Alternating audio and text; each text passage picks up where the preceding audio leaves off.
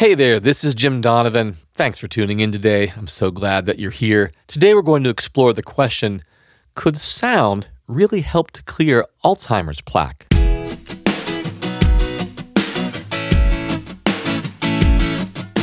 Before we get started, I'd like to invite you to take advantage of a free resource I made for you. It's called the SoundHealth newsletter. In it, I share the latest research in music and health. Plus, you'll learn music and wellness exercises that you can use every day to feel your best. You'll also get discounts and first access to all of my products and events. Remember, it's completely free. Just come visit me at donovanhealth.com to get started today. That's donovanhealth.com. I know that this is one of those headlines that seem too good to be true, yet it's a question researchers are actively exploring. Before I go into detail about this one brain-saving sound, let me take a minute to tell you a bit more about Alzheimer's plaque. It refers to amyloid plaques, clusters of sticky beta-amyloid proteins that accumulate in the brain, cutting off communication between your brain cells and eventually killing them. These amyloid plaques are one of the hallmark indicators of Alzheimer's disease. So how can sound help clear away these dangerous brain-clogging clusters? Scientists have been studying this since the 1980s after finding that cognitive activities like reasoning, thinking, perceiving, decision-making, and listening produce a brainwave with a frequency of 40 hertz. This means that the vibration of the brainwave cycles or hums 40 times per second. Now, if you've never heard what a 40 hertz tone sounds like, let me play one for you.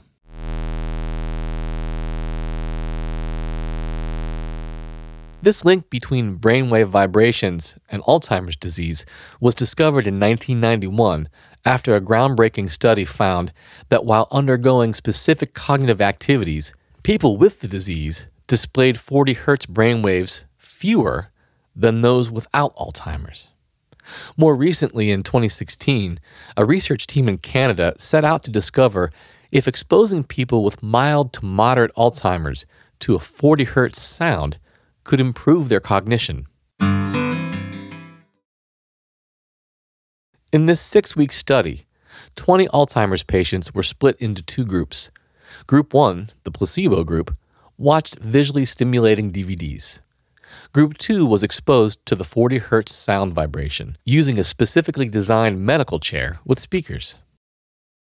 Researchers discovered that those exposed to the 40 hertz sound significantly improved their scores on various cognitive tests. In fact, those exposed to the sound improved an average of 4 points. The placebo group didn't show any major improvement. The research team also noticed that those exposed to the 40 hertz sound exhibited these 4 things: elevated awareness of surroundings, heightened alertness, increased interaction, and stimulation of discussion and storytelling. Then, in 2019, a research team from MIT published another study in the journal Cell on the effects of rhythmic clicking at a rate of 40 times per second, which is 40 hertz, on the brains of mice, and they did this for 1 hour a day. Researchers also added a visual component, a light flickering at a rate of, you guessed it, 40 hertz. These findings could potentially be one of the biggest breakthroughs we've had in years regarding Alzheimer's research.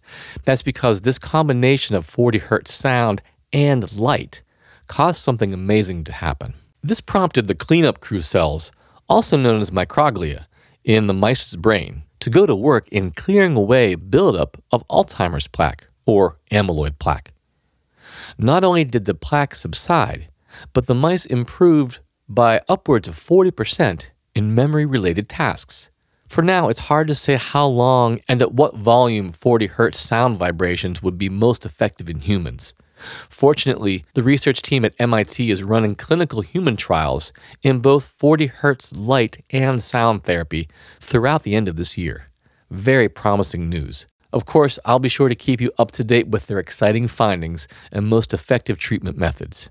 It just goes to show the truly incredible and fascinating power that sound has in healing our bodies. That's it for today's show. Thanks again for spending time with me. Remember to join us on our social media channels. You can search Jim Donovan Sound Health on YouTube, Facebook, Instagram, and Twitter. If you want to hear more content like this, be sure to subscribe, rate, and review us. Doing that helps us a lot. Now, before you go, I'd like to let you know about a free resource I made for you. It's called the SoundHealth newsletter. In it, I share the latest research in music and health in an easy-to-understand form. I also share beginner-friendly music and wellness exercises that you can use every day to feel your best. When you sign up, you also get discounts and first access to all of my Sound Health products and events. Remember, it's completely free. If you'd like it, just visit donovanhealth.com and enter your name and email address, and I'll start sending you new issues right away.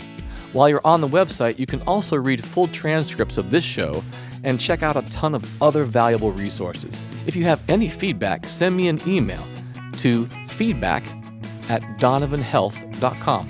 All the information presented on this show is for educational purposes only and should not be considered medical advice. Lastly, come and visit me on our Sound Health Facebook, Twitter, Instagram, and YouTube channels. I'd love to see you there. The Sound Health podcast is produced by OmniVista Health Learning and Donovan Health Solutions. For Sound Health, this is Jim Donovan. See you next time. Take care.